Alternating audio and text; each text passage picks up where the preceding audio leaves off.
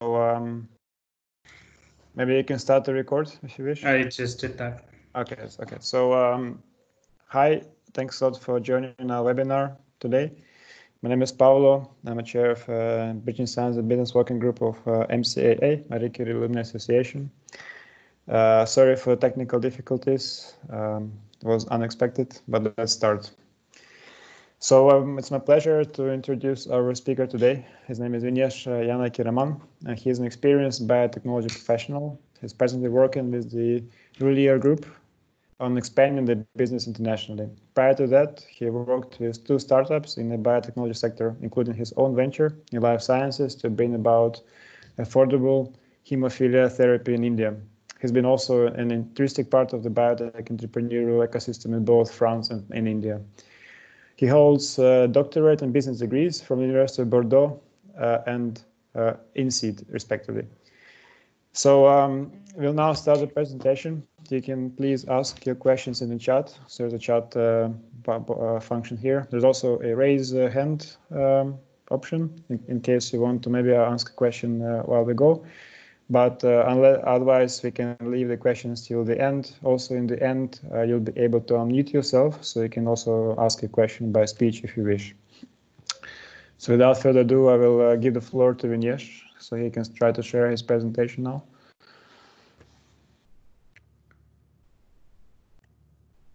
And I will monitor the questions while we go, and then in the end, we'll get to the question and answer part. Okay, so we can see a presentation now. Perfect. So now I will go hide myself. So Vignesh, the floor is yours. Good luck. Thank you so much, Pavlo. Thanks again for inviting me and having me over. It's always a pleasure to talk with more people and sharing my experience. So like Pavlo said, I will keep my presentation really short. I'll probably end up talking for 20 to 30 minutes, and the more interactive we are, the better it would be. So if you have any questions at any moment, just put it into the meeting chat, and then once I finish off quickly, we can make it more into a conversation rather than just one person blabbering at my end. So good afternoon. My name is Vignesh. I am presently working with a French conglomerate called the Rulier Group. It's based out of Saint-Malo, which is where I live. And I work for one of their subsidiaries called Timac Agro. We're into the agri-food business. But my vast majority of my experience comes from biotechnology, from life sciences, including my attempts to translate my own research work into a viable business, which I beautifully failed. So which is one of the key things that I'll be talking about in my presentation today, and hence also the title of my talk, Lost in Translation, where we as people with life sciences background, more specifically life scientists, on a few key points where we miss out while we are working on translating what was once an idea into something really palpable. So I'll probably start with a very brief background about myself. I'm Indian. I was born in Chennai, in the southern part of India. And in 2011 to 15, I actually did a joint PhD, which was the first thèse en co-tutelle between India and France. My research thesis was focused on the high-density lipoprotein in cardiovascular disorders, and my doctoral thesis was focused on generating recombinant apolipoprotein A1 using the yeast Pichia pastoris. And before that, during my master's, I had also worked on generating coagulation factor 8 using the same Pichia pastoris, and on purifying coagulation factor 8 from human blood plasma. The reason I'm going into details on what I had worked on is because that's what gave way to my first startup. Right after I finished my PhD, I got a seed funding from the Indian government in the form of a grant. So I got to keep all my equity to develop an affordable hemophilia therapy in India. So this was a direct translation of the master's work that I had done, in which my lab owned a patent, of which I was an inventor. I was the lead inventor. And subsequently, I built my first tiny team. We worked on establishing the initial proof of concept. And then, of course, this was in the biotherapeutic domain, so it required a lot more funding before it could turn into a viable business, into a larger scale business, and unfortunately I was not able to secure the funds that were required. I'll touch upon these, what all went wrong during my plasma tech experience, but also what is really interesting is that it basically shaped the way I started looking at things, and it was an enormous learning experience. So towards the end of my time with Plasma Tech, I was looking for another opportunity to come back to Europe because I really enjoyed my time while I was doing my PhD. And I knew somebody who was looking for somebody like me. That's pretty much how things happen when you're looking for another job. So I got in touch with Algo Biotech, which is a life sciences startup. They're a biotech company based out of the Genopole Biocluster just south of Paris. And from 2017 to 2020, I worked with Algo Biotech as their scientific director. But since it was a small startup, I also had the good opportunity to basically work on a number of other things in business development, in basically pivoting the company onto another direction. And while I was at Algo Biotech, I also had the good opportunity to study at INSEAD. I did what is known as a Business Foundation Certificate. It's a part-time program that helps people with non-business backgrounds to really equip themselves with what they want in the business aspects of it, basically. And finally, since the beginning of this year, I've been with the Roulier Group, more notably their subsidiary Timac Agro, based out of Saint-Malo. It's a beautiful town. I would certainly invite you all to visit. And I am basically presently involved in setting up their India operations. So I'm involved in international development. The domain, of course, over the period of time, I've gradually shifted from biopharma onto microalgae, onto agro supplies. So it's been quite a drastic shift, and I've also moved from someone who was working actively on the bench towards someone who's in a purely commercial role right now. And though I do work for a big company, my role is more of that of an intrapreneur, so to say. What I will be starting in India is pretty much like a startup. I would be setting up operations from scratch, but of course with the good fortune of having the parent company to back me, both financially and to support me. So I have all the mentors that I need internally. So that's just to give you a brief background of who I am, what I've done, where I stand today. So I'll move on further into the topic. So this is typically something that most of you, or all of you, I would assume, would know by default, because a startup typically stems with an idea. And something that's focused on addressing a particular problem. It requires planning, strategy, and then you get your first customers, you fund your project, and then you hit your target with a bullseye and you have success. That's how you become a unicorn. That's extraordinary oversimplification of what the process is, but this pretty much sums up what a startup life involves. But I'm just going to make a base assumption that you're all aware of this workflow, so to say. And what I would instead do is to focus on particular pain points that we would anticipate more so for a startup that's in the domain of biotech or into biopharma, but more generally into biotech, be it medical devices or into biotechnology. So in the world of life sciences, there are a few additional issues that do get added up. And so on my talk today, I will focus more particularly on these 4 topics. And of course, one of the reasons for finishing my talk in just half the allotted time is so that we can discuss more issues that you probably are facing, you probably anticipate in your efforts to start your new venture. So it would be really good to touch upon what I am not talking about during the course of my talk. So the first and foremost issue that differentiates life sciences startups is the need for capital. As long as we are researchers, as long as we are in a research laboratory, especially in biotech, we are quite used to having a centrifuge around, anything you need, from a cold room to extracting a DNA is just, a couple of hours manipulation in the bench. But when you become a company and you are a separate entity, when you're a startup, every single thing costs a bomb, and you're not going to be able to bootstrap that all the way. It's not something that, just a couple of geeks with laptops, you open your shop in the garage and found Apple. Life sciences doesn't work that way. You are extraordinarily dependent on infrastructure. So we are more often than not, at the mercy of funding agencies and dedicated startup support systems. Now, these were a lot more complicated, I would say, probably 10 years ago, a little less complicated 5 years ago, but have really smoothened out by this time. So you do have a number of avenues to explore, which are really supportive.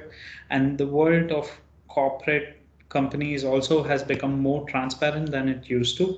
So for example, just to be honest, while I was working on my plasma tech idea, while I was working on hemophilia therapy in India, I was able to discuss with people from Baxalta in Austria, with people from LFB in France, who were not necessarily just looking at me as competition, but as somebody who show promise and are happy to share their knowledge in the domain, of course, within what doesn't conflict their business interests, always with an open vision that maybe, one day they would be willing to buy you out or to integrate what you are doing into their company, or just let you live on as you do.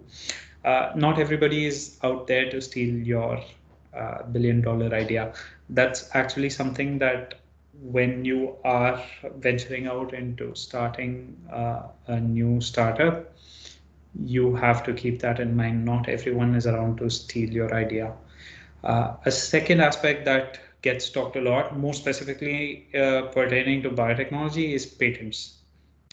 There is, of course, an increasing need to protect your unique solution, but just filing a patent, or even defending your patent, getting it awarded, is not the end of the road. The objective of any patent is to make money out of it, and that is only when you license it or you make extraordinary revenue out of it. So it's something that you have to keep in mind. And I will definitely talk about in greater detail on patents and probably try to bust a few myths around it. I personally have 2 patents that have been awarded in Europe. I think we're in the process of doing country filings. I'm basically an inventor in those patents. So there's also the difference of who owns the patent and who invented to the invention that got patented in the first place. And a third point that I would touch upon is the ability to think more in terms of businesses. If you talk about startups, you always have, and more particularly for people in life sciences, any scientist per se, I would say, is quite attached to the research work that they're doing, because it's something that we are proud of, something that came out of our efforts, hard work, out on the bench, and into something that would be fantastic. So we have a tendency to get emotionally attached to it, if I can put it that way. I'm speaking from my experience. I'm not trying to generalize it, but we do have a tendency to be attached to what we've worked on. And that sometimes could cloud your decision-making process, because in the world of business, you have to be cutthroat. And what matters at the end of the day is the bottom line. It's whether your company is going to make money. And that's all investors care about, regardless of what background they come out of, because they're not here to make charity donations. They're not giving away grants. They are actually investing, and an investment by default requires returns. And the last topic is, of course, the quagmire that is academia. We've all been through it in varying degrees, and the chances of working with a supervisor who's fantastic. I've actually honestly had the good fortune of working with a fantastic supervisor while I was in Bordeaux. Is quite rare, though. So how your relationship with your former mentor, with your former lab, where perhaps part of the invention came from, or the lab which owns the IP that you're trying to license into and exploit. These are also additional points that you would need to consider. especially when you're in life sciences. And the more clarity you have earlier on, the better it is along your journey. And that, I think, is quite crucial. So on the first topic on life sciences being capital intensive.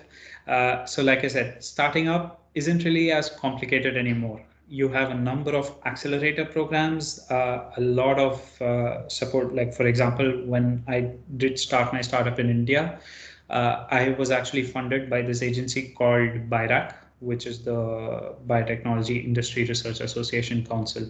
It's a government body that basically hands out $100,000 worth of grant to somebody who just comes to them with an idea. I have an idea, give me 18 months, give me $100,000 to basically show proof of concept. And then they have more solutions to help you along the way. But back in my time, definitely one of the key problems that I faced with this was the delay in disbursement. Any government grant takes its time to reach its people, which is normal. And also it was in its earlier stages. With time, there's always the initial teething problem whenever there's a new scheme that comes out. It's definitely more smoothened out now. And similarly, like in India, there are plenty of opportunities right here in Europe. So if you're based out of France, especially if you're in the Parisian region, to begin with, you have the Genopole Biocluster, which is quite a fantastic place to be because you have a number of thriving startups. That's where Algo Biotech was. And they have a couple of schemes for the initial phase, be it you just a master's student who's just graduated, you might be a doctoral person, you might have just finished your first postdoc and you're thinking, you know what, I think I need to start something because I have a really interesting idea. They have this program called the Shaker that gives you 6 months of free rental access to wet lab space and intensive mentoring to basically get you pushed in the right direction to start thinking about business concepts on how you're going to become profitable, how you're going to make money, and how you find your customers, because that's another problem that I will come into just a bit further down. And apart from Genopole, you also have Station F, that's basically right in the center of Paris. And Station F has a number of programs. Their mantra is basically, we want a huge factory-like open space with the best possible thinking minds conglomerate together. So if you are someone who's passionate about starting up and you have an idea, but you don't have a co-founder to work with, you can really focus, you can work with Entrepreneur First, for example. So you can check out EF. They have a 6-week-long intensive program where you can find a co-founder for your startup and get working on. They give you a stipend for the period that you're working. They have on-campus housing. So EF is actually one of the programs right within Station F. Station F is more like a place where you have people on all domains. So that's another avenue to look at. And then you have IndieBio, you have VOSV, you have plenty of venture capital funds who have accelerator programs. So if it's something in particular that you're looking for, please do feel free to get in touch with me. I'd be more than happy to discuss with you in greater detail on what you're looking at and try and orient you more towards who could be of better help for you. And so, like I said, starting up is not really as complicated anymore. All you need is an idea and the motivation to really keep working. There's always a solution. You just have to keep looking. And this is one topic that I like to take a little time to actually yap about a little, because I've had a lot of first-hand experience over the last 6-7 years working first-hand on patents, from all the way from filing to not making money from them. So at the outset, I think patents are overrated. I'm not saying they're useless. Patents are very useful, but you have to really understand what patents are for.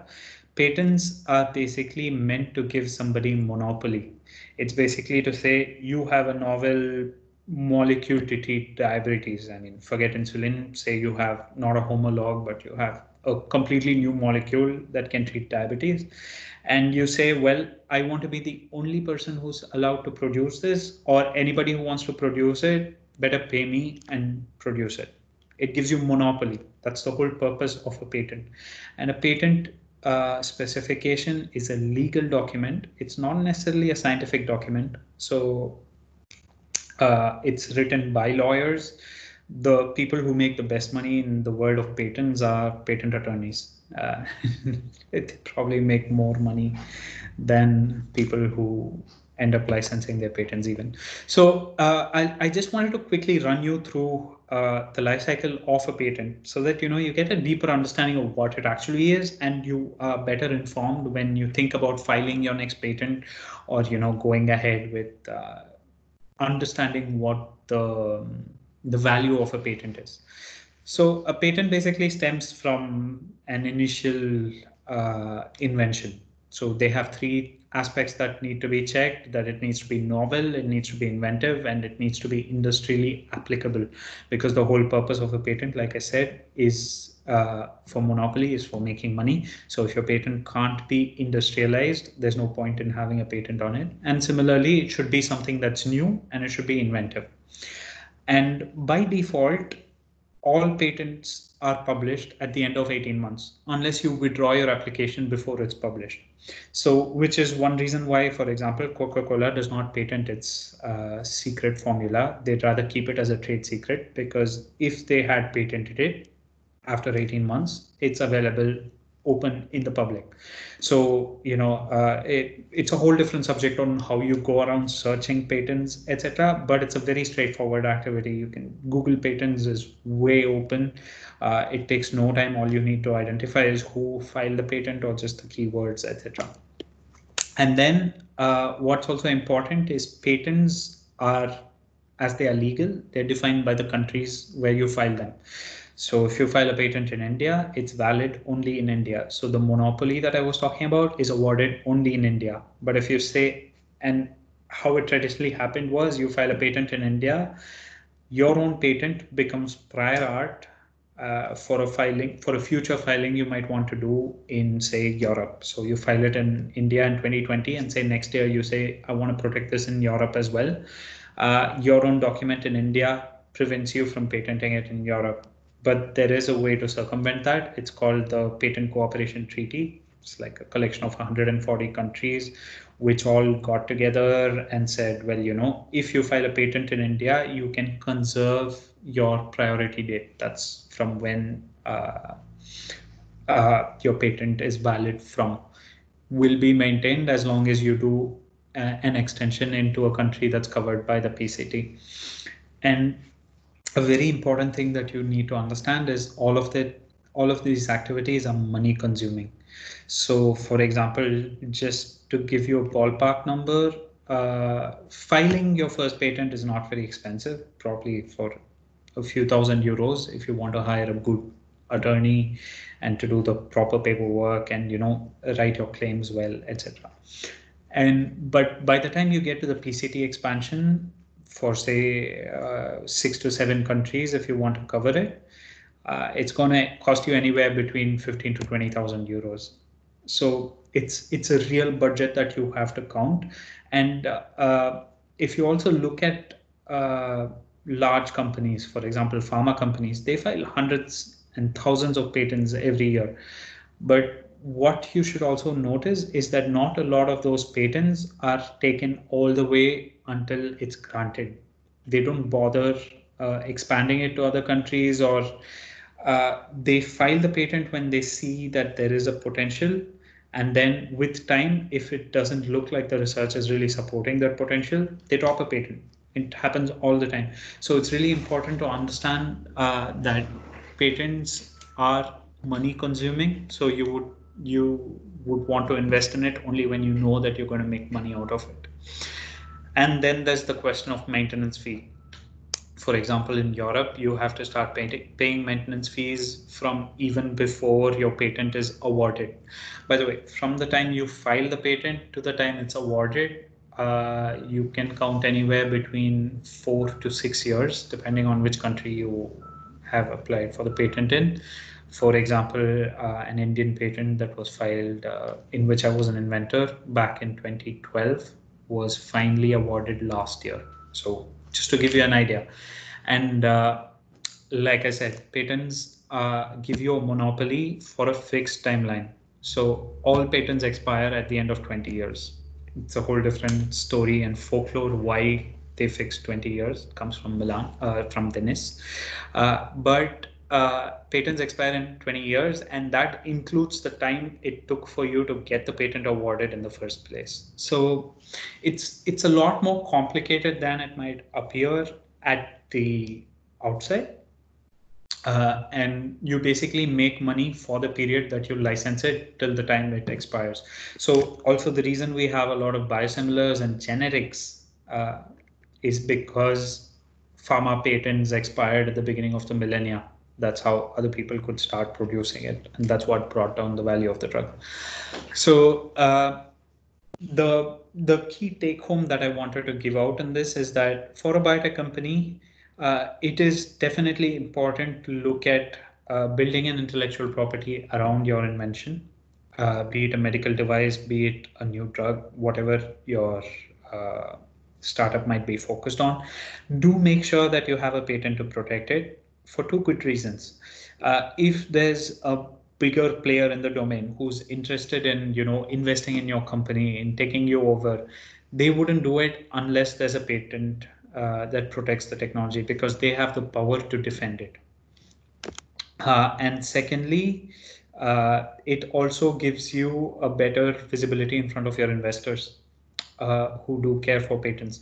But for how long you maintain the patent, and you should always keep it as a goal to license it as soon as possible, so that you start generating revenue and you're not just spending money on that. So it's just these 2 points that I would like you to keep in mind when it comes to patents. The third point that I was talking about in looking at business as a business. For me, when I started off Plasmatech, the financial aspects of it was quite mind-boggling. I did not have a co-founder who came with a finance background, someone with a business background. No, I had to actually learn everything from scratch, managing my cash flows to projecting what potential revenue I might make in the future. It's definitely the best way to learn it, but it's a slow and a really hard process. So you do need to keep in mind that the purpose of a company is always to make money. That's the definition of an enterprise. You need to make money for your investors, for your shareholders. If you own all of your company, you're making money for yourself. So you also need to understand there's a key difference between an innovator and an entrepreneur.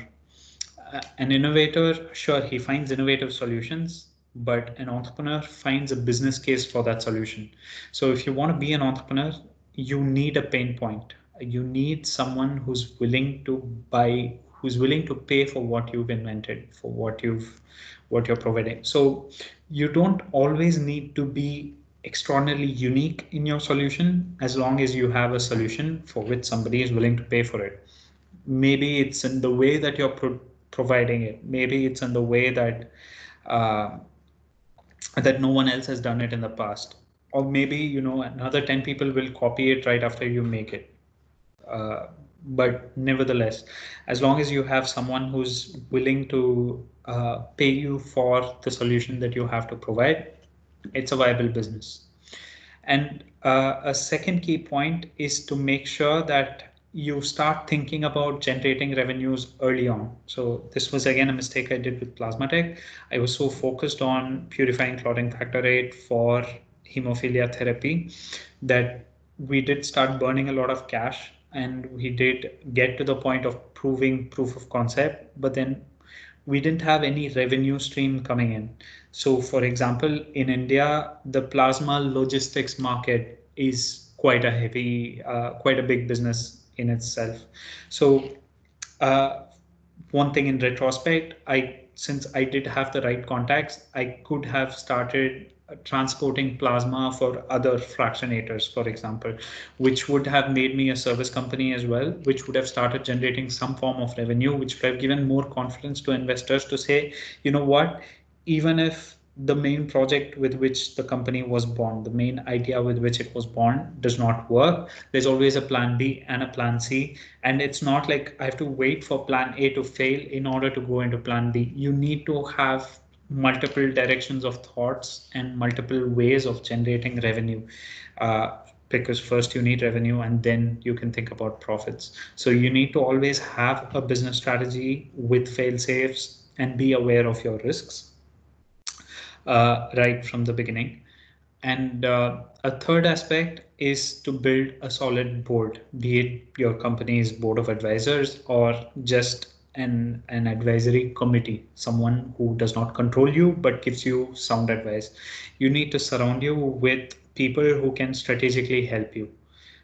So to me, that made a huge difference. And also, when you are small, you have nothing to lose. People are open to help other aspiring people out. So always get into touch with people. You have to not limit yourself. You don't have to divulge everything that you're working on, but you should be open to talking with other people. And lastly, don't be just dependent on grants. I mean, it's always good. Grants are always welcome because it's money that comes without any strings attached on it. It's equity free. You can still build more value into your company without having to give a pound of your flesh.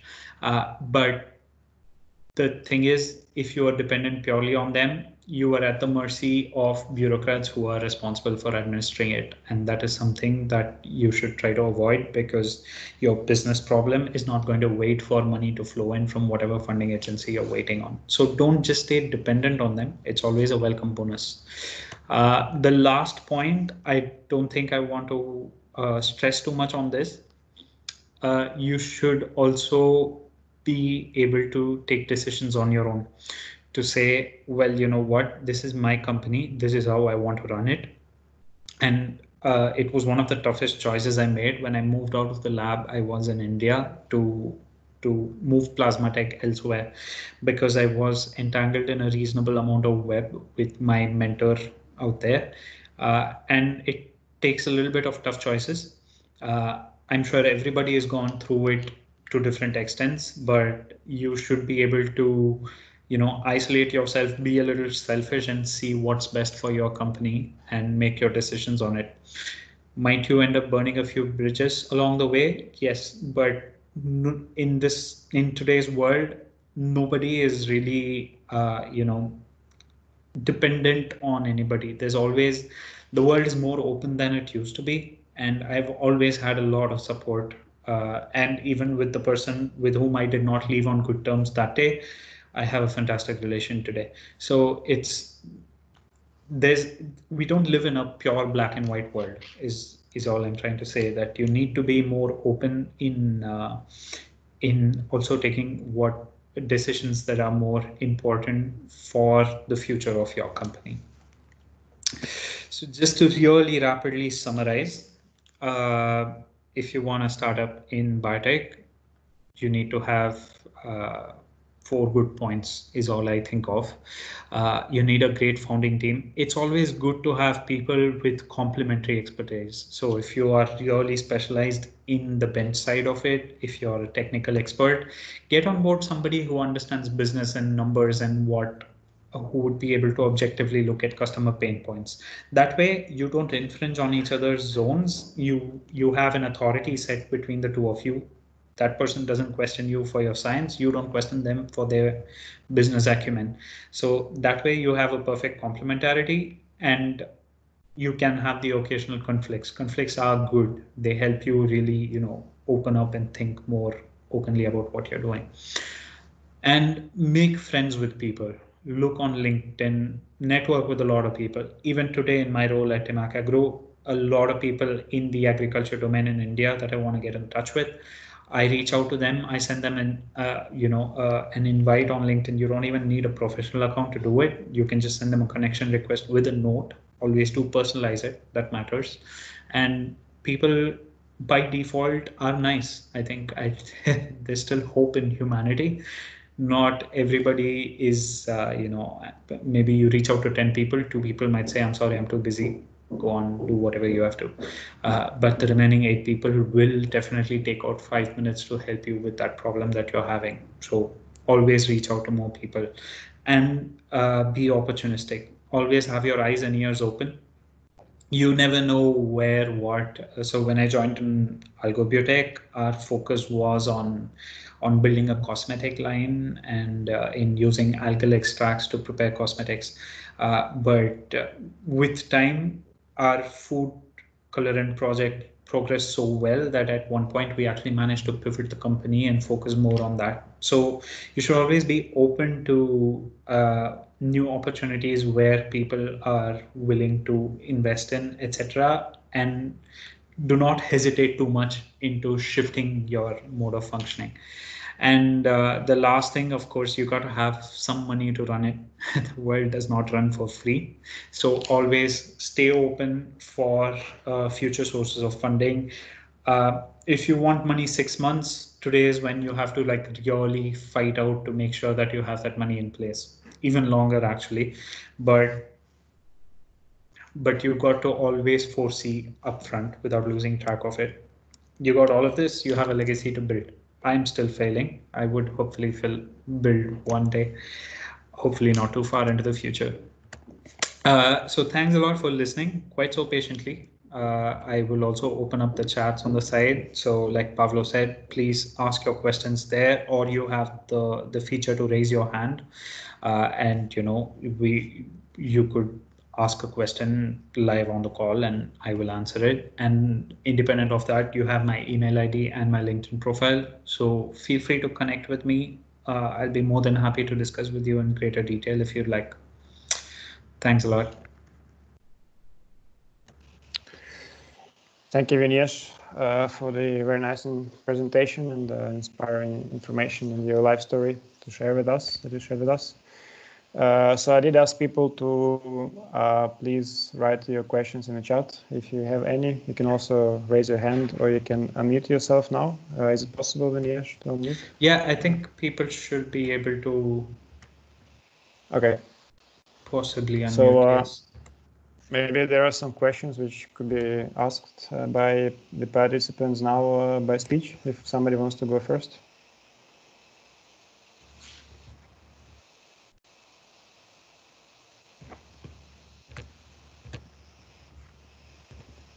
Somebody trying to unmute yourself, or no questions?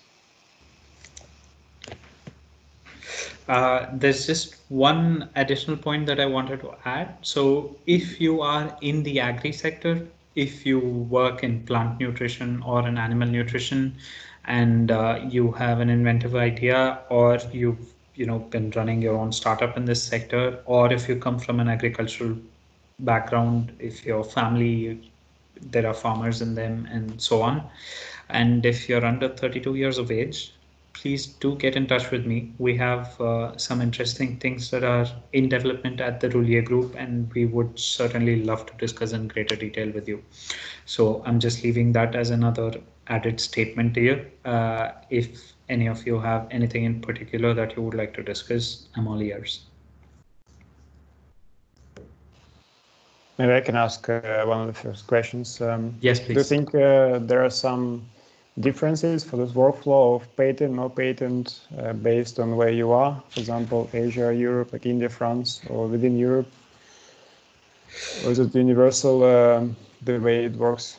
The way it works is pretty much universal. I mean, of course, it costs lesser to file a patent in India than it does in Europe, because you have the fees and then also the cost of hiring an attorney and a patent agent to file it on your behalf and so on.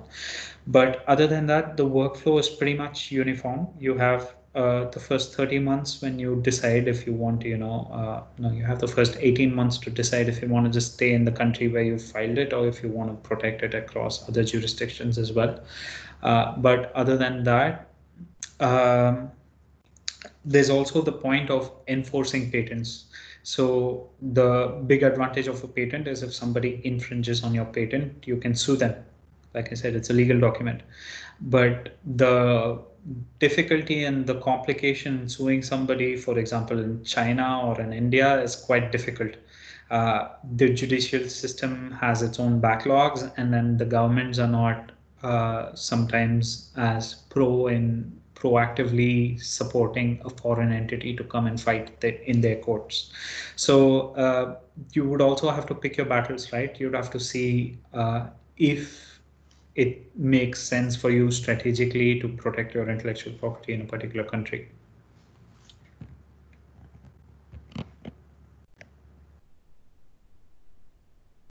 I just have a question from Ali Haider. No, the patent duration is always 20 years. You do not lose the right of your invention after 18 months. Your patent gets published at 18 months from when you filed it. So it's an open registry. You have the European Patent Office, you have WIPO, which is the World Agency, and you also have in the USPTO, for example. So it gets published, so anybody can see your invention, can see the details of your patent, figures, everything, whatever is available. The comments of an examiner who evaluated your patent, every detail is available online after 18 months as it progresses. Do you have any recommendations to get access to relevant market data on how to perform market research in biotech in general? So there are two ways. If you have 6,000 to 8,000 euros to spare, you will always find plenty of marketing agencies, consulting agencies that will tell you that you can buy reports on that. For example, at Algo Biotech, I was working on phycocyanin, so I got contacted by at least 6 or 7 different market agencies, which basically say, we'll do a landscape of which players are there in the world, etc. I am personally not a fan of them. The best way to do it is to identify key stakeholders.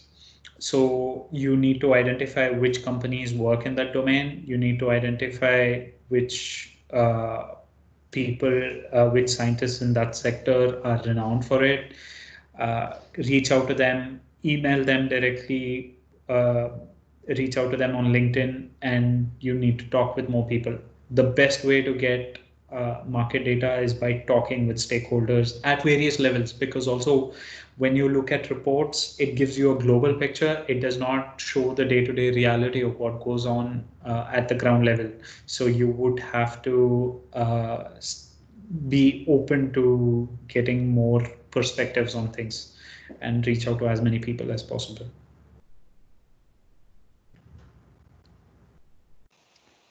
And maybe I can also ask the thing there are also differences to the approach which you should follow if you are in a different industry. Like you speak from your industry, but I think it's also translatable to other industries. Absolutely, it's definitely translatable to others, and it really, every industry also has its own specifics on what works and what does not work.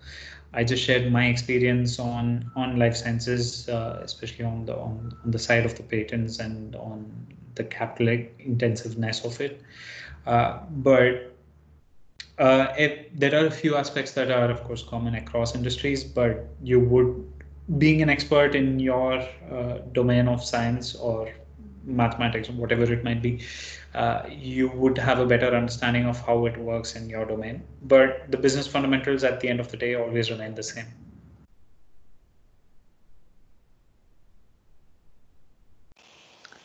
Maybe there are now some questions which could be asked by speech, if somebody wants to chip in.